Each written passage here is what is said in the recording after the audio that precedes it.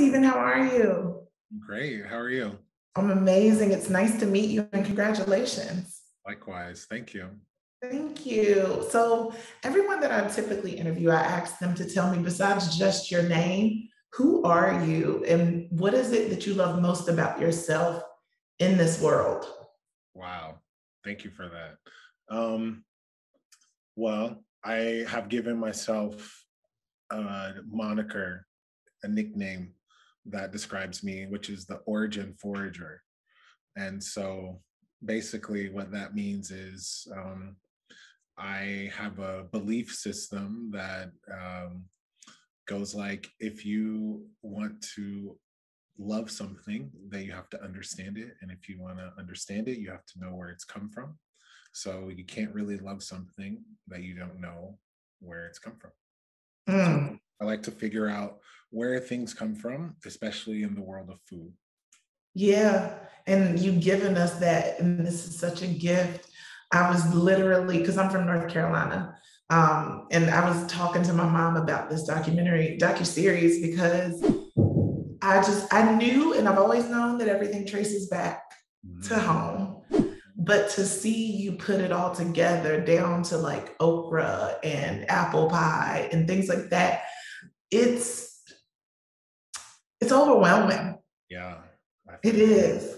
Yeah. How did you, because of your experience with food, how did you manage to take this on without being overwhelmed? Yeah, I was honestly just so humbled that I had been asked to, be the face of this journey that I felt I had to say yes. I think it's important for you and others to know that for me, Dr. J, the author of High on the Hog, was a very, very instrumental figure in my professional life. Was a main source of inspiration and me really believing in the power of using food as a means of exploration of one's own history and identity. And so just to be able to share the screen with her and be able to reinterpret this work in a new medium for new generations and new audiences all over the world. Um, Even if the camera wasn't there, that would have been the most incredible experience of my life. Yeah. So it Yeah. was really just such a huge, huge honor. Yeah. What do you feel like is the best thing that you've learned in this journey? Ah, wow. I think that I'm looking forward to learning how other people are receiving it. My own personal relationship with food is I'm a very food obsessed individual. Hmm. Even beyond I like to eat. Like I really like to know about food. I like to read about food anthropology, food origins, food history. So I don't expect everyone to kind of share my over the top, all consuming love of food. And yet there are certain elements of the show in which that is present. So I'm really just looking forward to, seeing how people react to this show that's in part food, but also in part like food history too, because that's the stuff that I'm really interested in.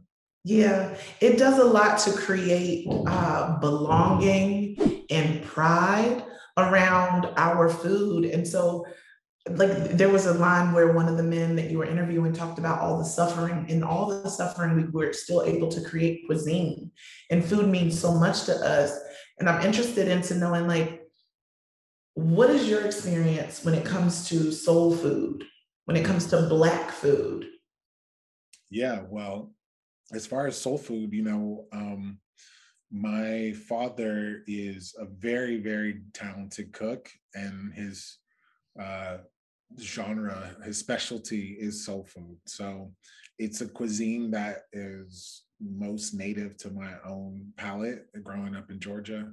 Um, it is something that I think reflexively, if you were to ask like the average African American person, would be like, what is Black food to you? Then they're probably going to start listing things that we call soul food. So I was very lucky to have a strong food connection in my house, and seeing the presence of a man in the kitchen, because we know food can be gendered sometimes, or cooking can Mhm. be gendered in US culture.